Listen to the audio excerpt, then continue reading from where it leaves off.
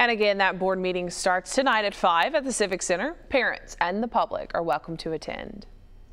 Chickasaw City Schools welcoming back students from summer break today as well, but it's not every student's first day back. Instead, Chickasaw deciding to split up the first day of school for some grades.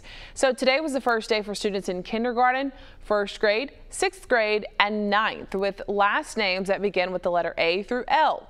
Tomorrow, the same grades, but students with last names that begin with the letter M through Z. First day for all students is on Monday, August 16th.